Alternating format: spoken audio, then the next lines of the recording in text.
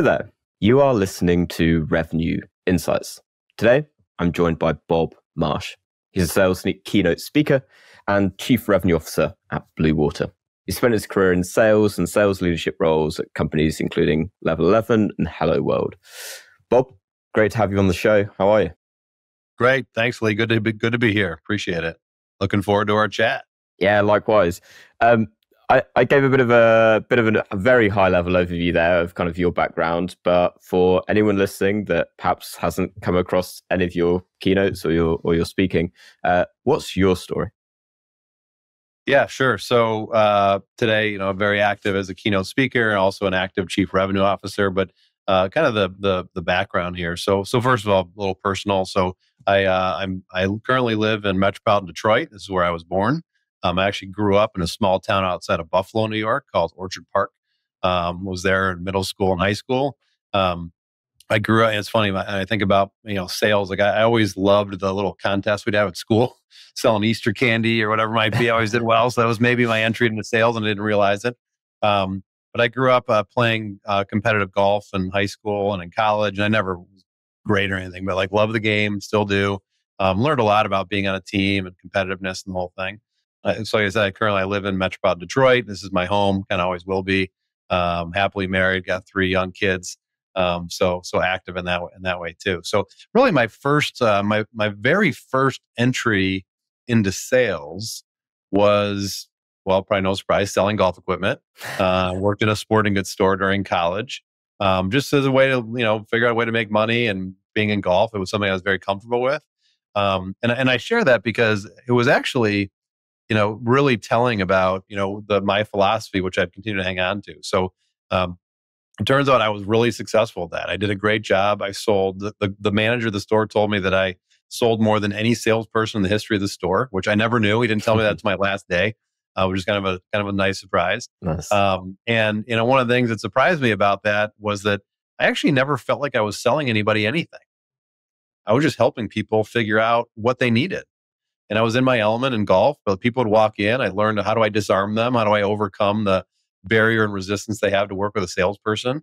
And I just try to build a trusted relationship, and I just help them figure out what was right for them. I wasn't trying to sell the most expensive or the latest and greatest. It was like everything's unique to the customer, and I tell them what they need, and I tell them to go to some other store if I thought it made sense for them.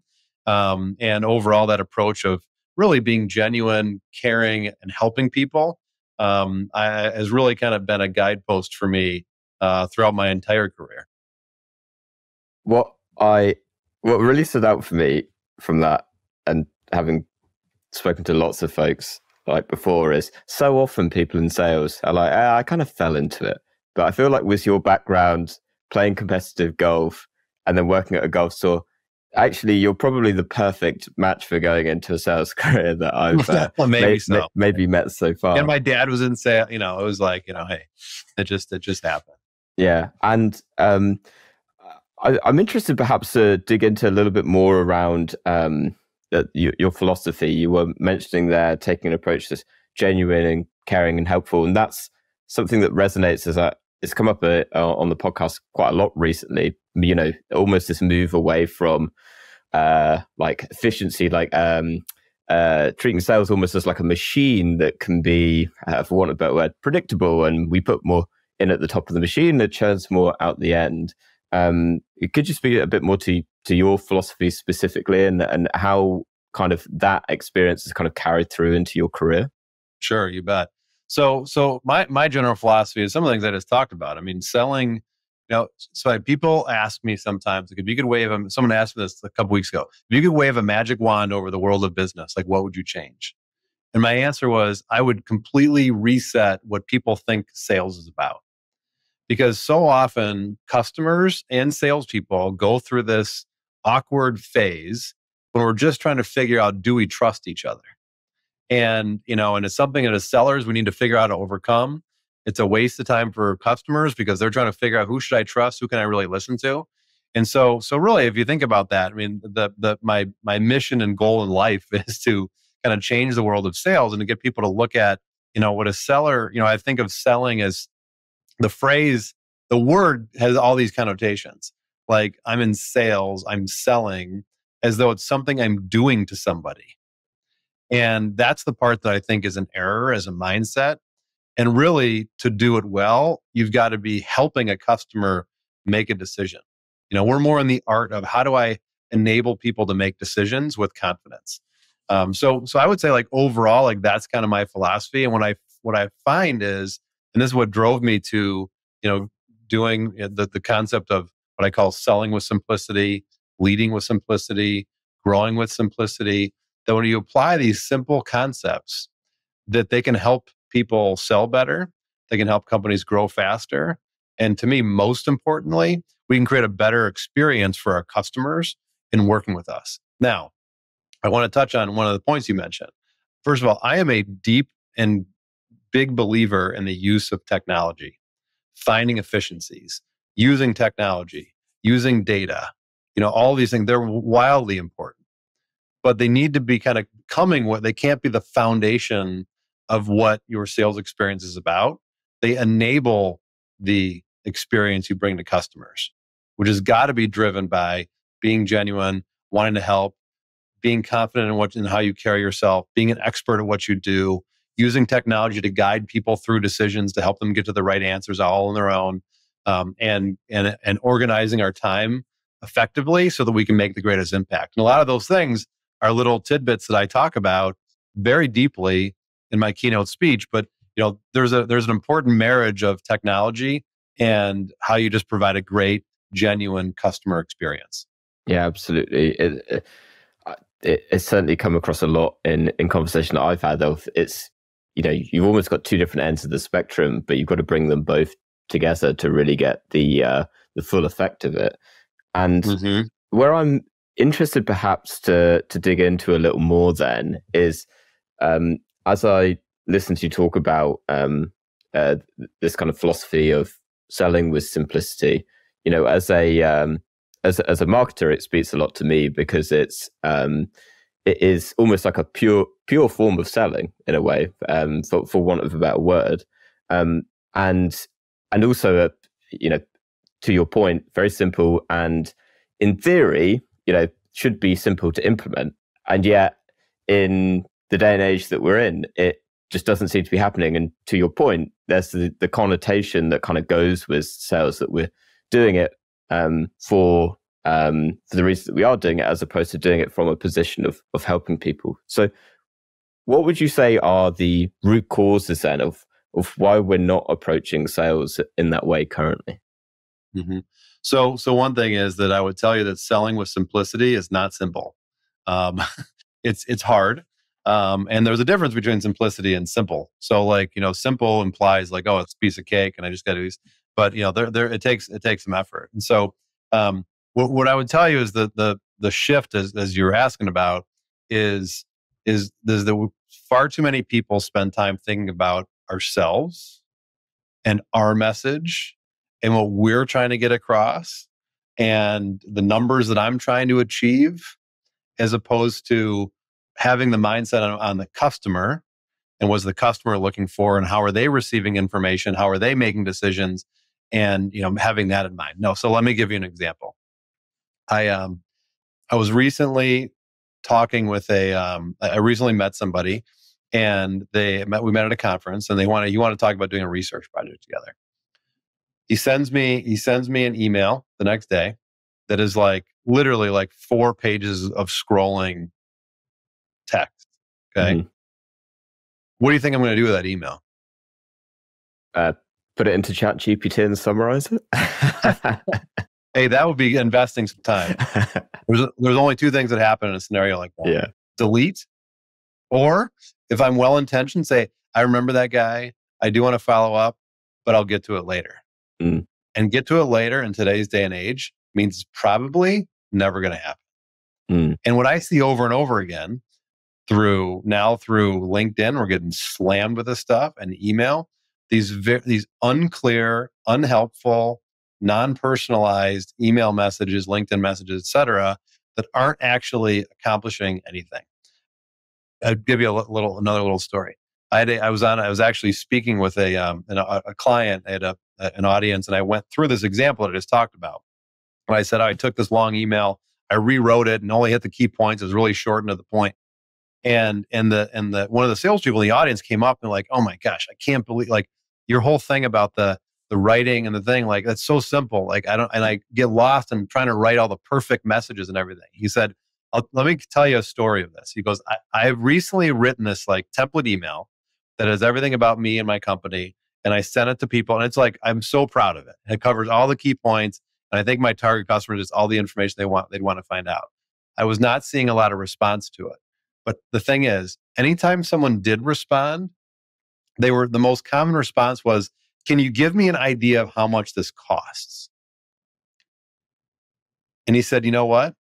That was in that email, but no one ever saw it because it was too long, too clear, too unclear, too overcomplicated that even the information that I had given them had not been seen because I made this thing so complicated. So, and we see little examples of this over and over again in the way we price things, the way we have a conversation, the way we present a proposal, the way we inundate people with sales collateral material that they just like, my head's going to close. I can't think about all this. So the idea of kind of learning the art of how do I synthesize down what's most important, communicate with confidence and clarity, that can be the difference maker. I love that. And that leads me on to what I feel like is the obvious question is, how do I do that? And I can resonate with this a lot, coming at it from a marketing perspective. And it's very much the same mentality when you are copywriting, for example, where I'm trying to take my whole proposition of my product and I'm now trying to condense that down and, to use your word, to synthesize that down into a headline for my website. And I'm sat there pulling out my hair going, but it's really short and punchy, but it doesn't explain this part of my product, doesn't explain that. So I'd love to hear how you approach it in order and how to do it. You bet. Two things. One, if there's one result that I want out of this message, this email, what is it? What is my primary objective of this message? Usually it's not to share every piece of information they might possibly need. That is often what we think. I'm trying to share everything they might possibly be thinking about and we make sure it's covered. That's an error. What's the one thing I'm trying to get out of this email? And sometimes it's as simple as I just want them to respond. I just want them to say, sure, I'd like to learn more. Okay, so start there. What is the one thing the primary goal that I'm trying to get out of this? Number two, just draft it. Just start writing. Just draft it. Don't overthink it. One of my favorite quotes is from Mark Twain. And he said, I'm sorry this letter is so long. I didn't have much time to write it. So that second phase is to then review it, put yourself in the mind of the recipient, and keep in mind, this is a busy person, like all of us. Their attention span is very short. They're getting 120 to 200 emails every day. They pick up their phone 350 times a day. They're getting slammed with social media messages. People are coming at. That's the person you're sending this to.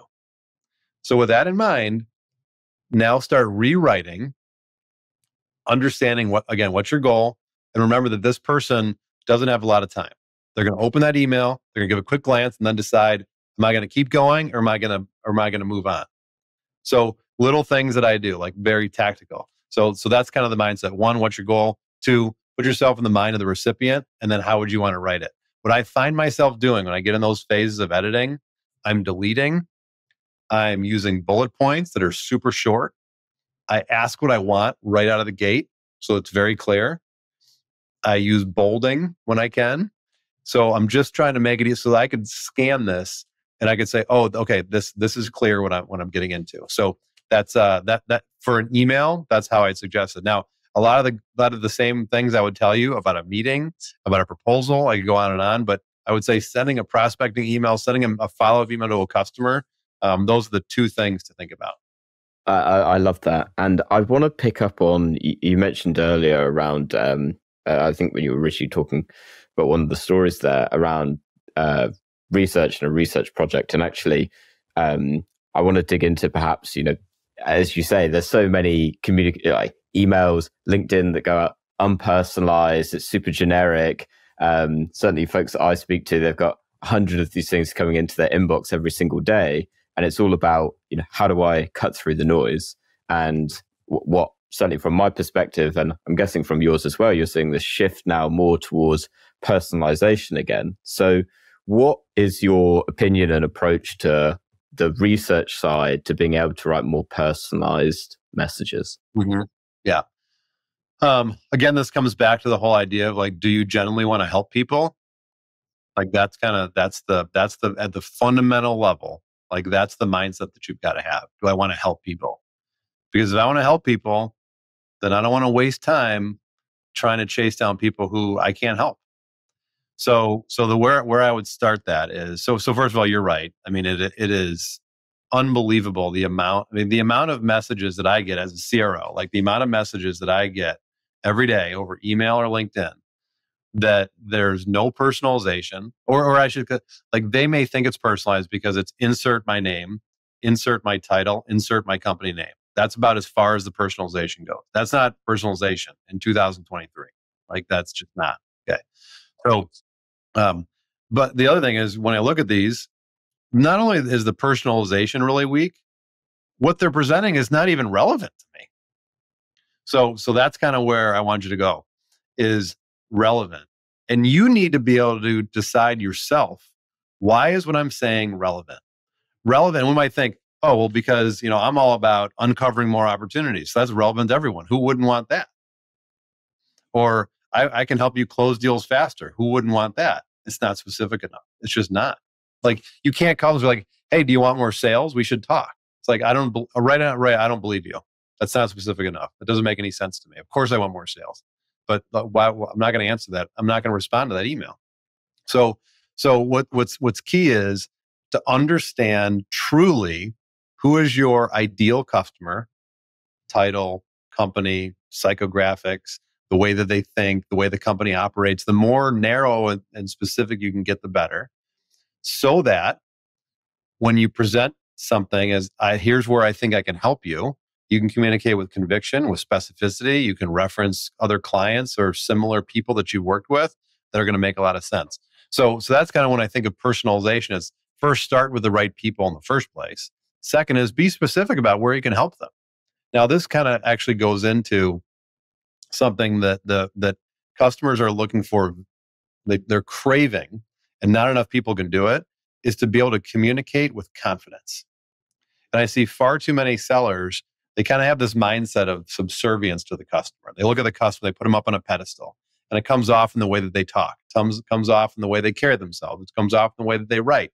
They're timid. They're not clear. They're not succinct. They're not specific. And it also comes off in the questions they don't ask because they're afraid of how they're going to be perceived. When you actually have confidence, it's because you can bring something of value. And when you believe that, that means you believe that you can help somebody. So now tailor my message to be more specific of here's specifically how I can help you. Here's a challenge that many people like you are having. And I can be more specific about why exactly I can help. So it really starts with being extremely crisp about who the right customer is and why, so that then you can communicate more succinctly about where you can actually help. Mm. And if I imagine like folks listening to this will probably be in these shoes of, okay, I love everything you're saying, but I'm in a position right now where perhaps my team's under the cosh, perhaps they're running a leaner ship than perhaps ever before, certainly than in recent years. And the pressure's really on to be able to hit their number and the target that is over their head at this point.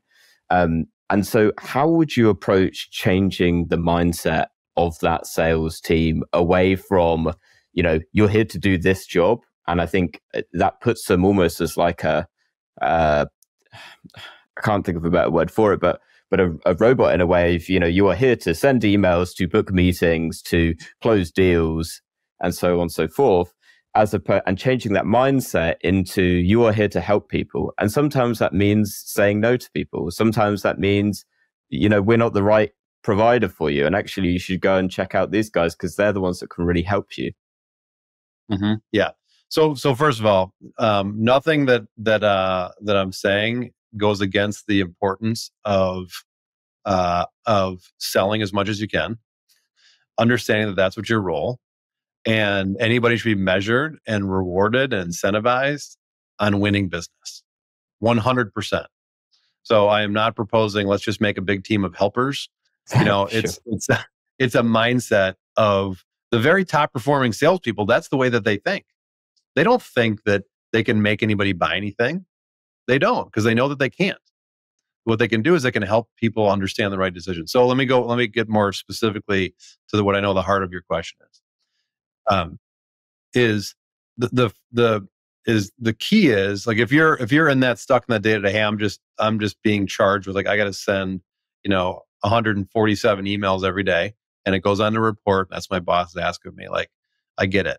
But if you're in an environment where you can start saying, hey, can I try a new approach? Hey, can I test a new approach? Can we all get together and talk about this? Now, as a CRO, because I've done this multiple times, often what you need to do is let me pull the whole team together and let's start talking about first of all, what's our objective? What are we trying to accomplish? And then start talking about who is our ideal customer profile. Let me look at the last, everyone talk about the last five projects you've won. Where did it come from? Why did they buy? Who is the person we were dealing with? What did the sales process look like? Were there any obstacles that we overcame along the way? Okay, let's talk about the last 5 times we lost. Why do we lose? Where the lead came from? At what point did we realize this thing was probably going south? Is there anything in retrospect we could have done that we could have overcome it? Anything we could have done differently? What I find in those, first of all, those conversations have to be had with an entire sales team together and marketing leaders, sales leaders, maybe even other executives in the company, so that everyone can kind of start seeing and understanding what's going out there in the market and where you as a company can truly be successful. So when you identify that first and everyone's on the same page, it becomes a lot easier to say, okay, so this is the type of customer that we're trying to find because they move faster through the sales process. We're going to win the type of projects that we want because they're the right size. They're highly profitable. They're easy to work with. Now, everyone now suddenly is on the same page about, okay, who are the type of customers we're going after? And also, who are the type of customers we're going to avoid? Now, it's easy to say that sitting here on a podcast, having a conversation, like here's the customers you're going to say no to. But what I mean by this is when you define, I like to think of it as a dartboard. When you're throwing darts, what are you trying to do? What are you trying to do when you're throwing darts? I want that treble 20 to get 60, right? Or a bullseye. You're trying to hit triple 20, okay? Or you're trying to hit a bullseye, depending on what game you're playing. I want to hit that bullseye, or I want to hit that triple 20, no doubt about it. And that's maybe where I'm aiming and where I'm trying to go, right? But that's not going to happen every time. But that's where I can put my effort. That's where I can put my focus and my attention. So you think about the bullseye is where you focus your outbound effort, where you focus your marketing efforts. This is the perfect profile customer, highly profitable, efficient sales process, low effort sales process, high profitability, high win rate, et cetera. That's where I'm going to focus my outbound attention. If other people outside of that bullseye come to me, I'm not going to say no. I mean, unless it's clearly not a fit. I'm not going to say no. I will field it. I'll explore it. I'll find out, does it make sense? Does the budget make sense? Is the right profile customer? The faster I can, I think, disqualify it, the better. But the key is when you define it, that's where you put your outbound focus and effort, because now all of a sudden, now you're going to get the entire, organization, sales leaders, executive operations leaders, customer success leaders, marketing leaders say, okay, yes, I see. Now we're going to focus in and go proactive at the type of customers we want, because that's going to move the needle in this company a heck of a lot faster than just pounding away at a very broad profile that is just, to me, an enormous amount of waste of time and effort for the sales organization. Because you think about it, a company spending a lot of money on sales and marketing, and if it's not hyper targeted in the right area, you're just wasting a lot of time and a lot of money. I want to pull, as you started to talk about that, you mentioned the mindset of top performers, and I'm very curious to know, because from some research that we did, suggests that somewhere around about 27% of reps are hitting quota currently. So there's a big disparity between those who are hitting quota, i.e., like your top performers, and the rest of the pack. How do you approach understanding what your your top performers, the stars in your team, are doing that you can learn from to then deploy to the rest of the sales org? Yeah, I find that there's four key characteristics. First is that they carry themselves with confidence. They look like they've been there. They carry themselves like they believe in what they're doing because they do, and they communicate with clarity and conviction. And the reason that's important is because customers can sense that and they can feel it. If you carry yourself well, you dress like a professional, which doesn't mean like being out of place, but like you look like you've been there before. You look like you're the kind of person that regularly talks to people like me or people that are even more senior than me. Like you've got to carry yourself with confidence, because what it does is it makes the customer confident in you, and you eliminate all this noise around like, oh, is this person really legit? Like they don't look like they really, that they're really kind of an expert at what they do. So they have confidence and conviction in what they're doing. Not arrogance, that's annoying, but confidence and clarity, which comes from a whole number of things that I talk about. Second is that they have a very unique ability to go very deep on what the customer needs and what they want. They're not so focused on let me deliver the exact right pitch. They're not focused on let me make sure I get this presentation nailed. But they're really good at asking questions and probing deeply to understand what the customer wants. And what I've seen the very, very best, they ask questions that make the customer realize, like, geez, I don't know the answer to that question. That's a good question. Or you might say, you know what? I don't know the answer to that question, but let me get you in front of my CMO, my VP of sales, because they can answer those kinds of questions. That to me, that's what the expert does, the great performer. They get the customer to start thinking about like, geez, I never thought about that. Okay, that's the second one. Third is I've talked about the idea of, and they're not selling, they're helping. I think of it as they have this mindset that they are walking the customer through a journey. So the mindset is not, I have a sales process. It's the buyer has a buying process, and I am leading them through that. I'm helping them understand who are all the different players in the market. What are the blind spots that you might have as a customer that I'm going to help you fill? What are the things you're not thinking about in this decision? They're thinking several steps ahead about, okay, here's what happens next. Here's the people that we need to talk to get in front of. Here's here's a timeline that goes back from when you want to go live with this to when I need a decision to the conversations we need to have today. The customer feel like you are pulling that customer along versus being pulled by the customer through that process. They may not feel that way, but they're very good at leading the journey, as I call it, of the customer through that purchasing process. The fourth and final thing, and by the way, that whole leading the journey is all about decision making and like presenting options artfully and how to help people like think through options. Is it one option, 5 options, 3 options, like working through all that.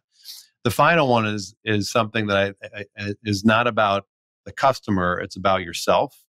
I've never really liked the idea of time management, because I think it implies like, hey, let me just try to get through my to-do list faster, or that it's about the clock.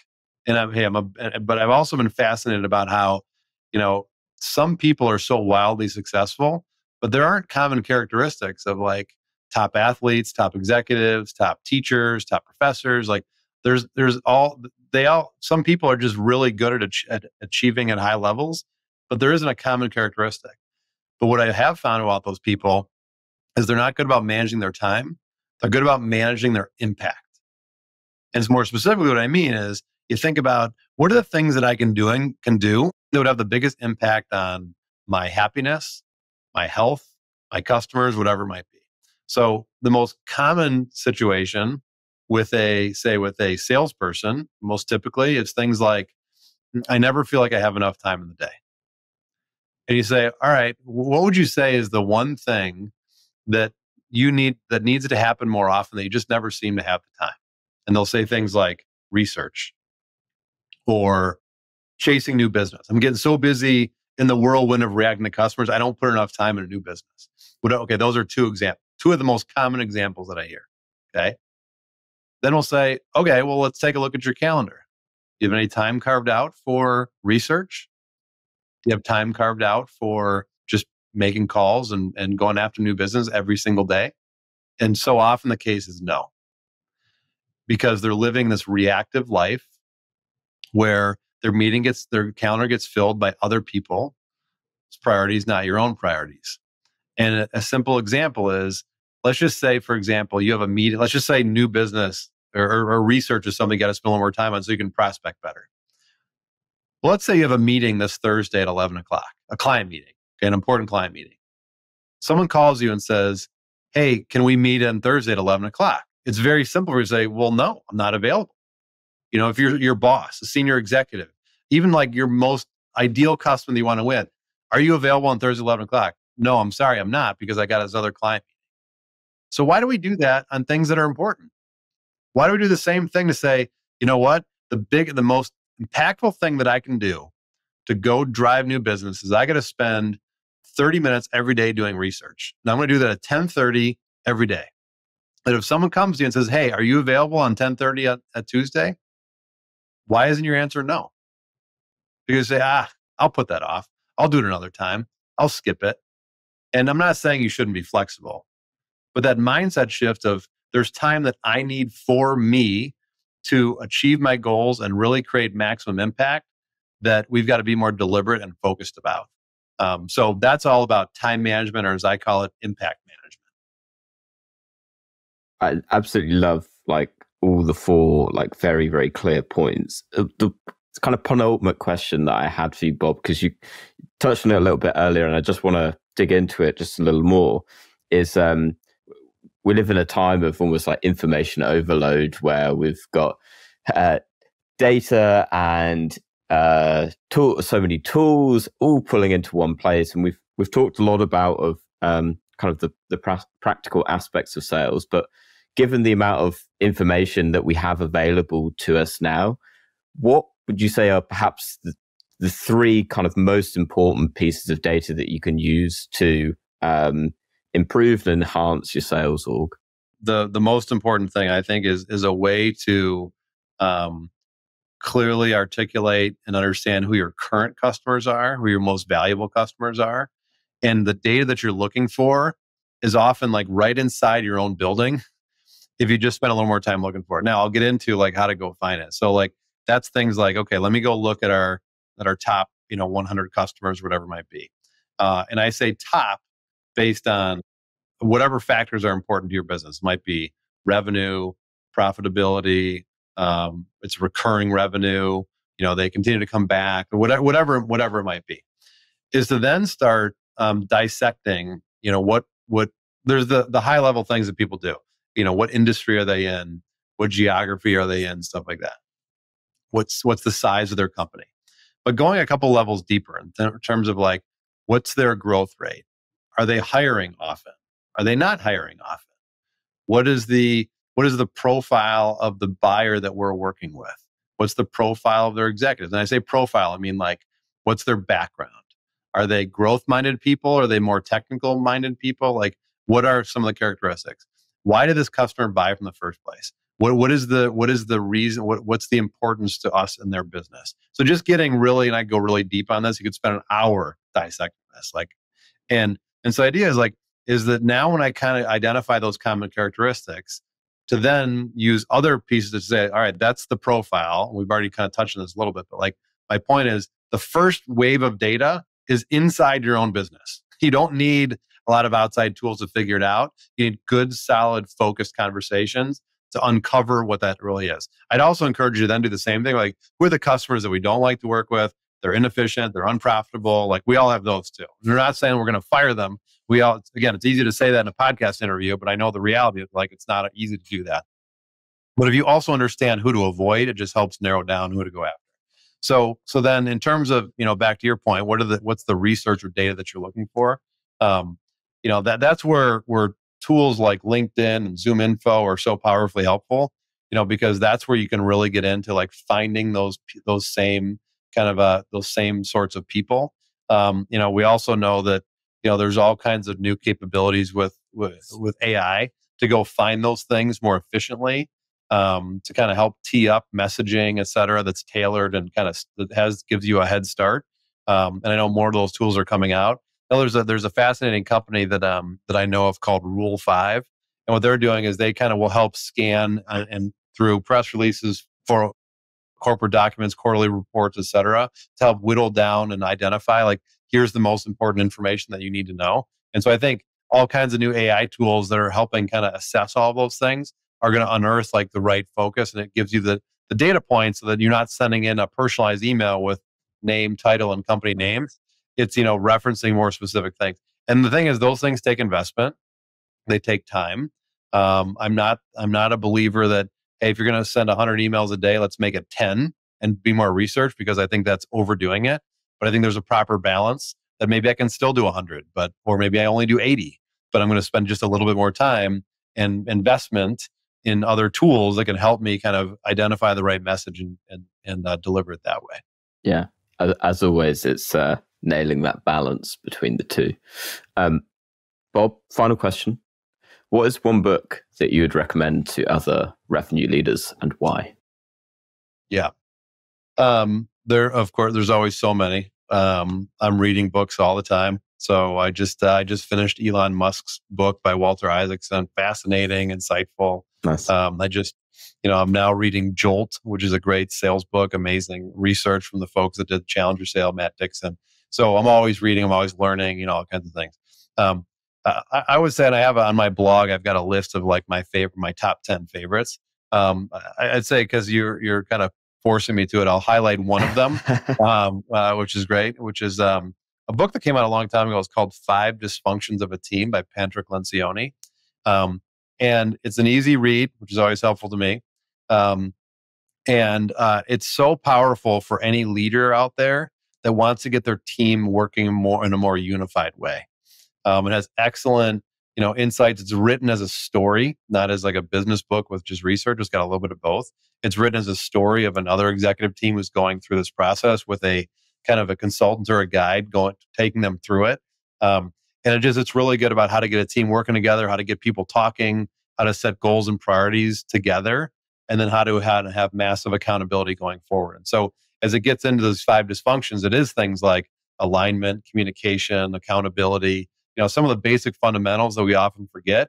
And it just presents it in a way that's very easy to understand and gives you methods in which to kind of make it your own. Amazing. I love that suggestion. And don't worry, Bob, I will put a link to your blog in the show notes below. So if anyone wants to see any of your other recommendations, you can check it out there. All right, Bob, it's been an absolute pleasure having you on. Just before we sign off, for anyone listening that perhaps wants to listen to more of your advice, your insights, your experience, where can they find you? Sure. Yeah. So you can go to my website, meetbobmarsh.com. I've got a lot of information out there about my keynote speaking business. There's a lot of videos out there that I think that are helpful. I've also got an active blog with all kinds of very specific tactics and ideas. So you can go there. You can also find me on LinkedIn. Easy to find, just LinkedIn. My name is Bob Marsh. So should be pretty easy to find me there, and I'm happy to connect. And anyway, send me an email or right off my website. I'm happy to connect in any way at any time to help anybody with whatever they need. I love the industry, and I'm always happy to play a role in someone's success.